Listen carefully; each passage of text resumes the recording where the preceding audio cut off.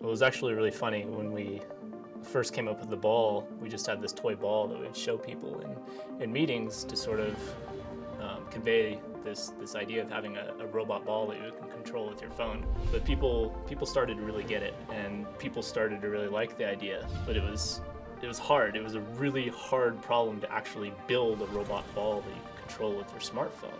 And there was so many nights where Adam and I would sit down and be like, there's so many other ideas that'd be so much easier to make. Why did we pick the ball? So as I started prototyping this robot ball, we wanted something that could nearly instantaneously move in any direction.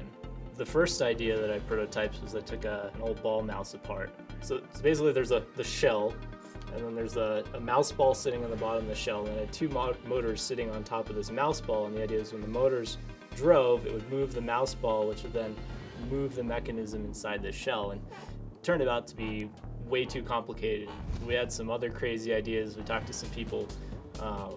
This guy had an idea of filling the shell half full with water, and we'd have like a little boat inside sitting on the water that when the boat like motor boated like over to one side, like it might roll the shell, but obviously like that didn't work.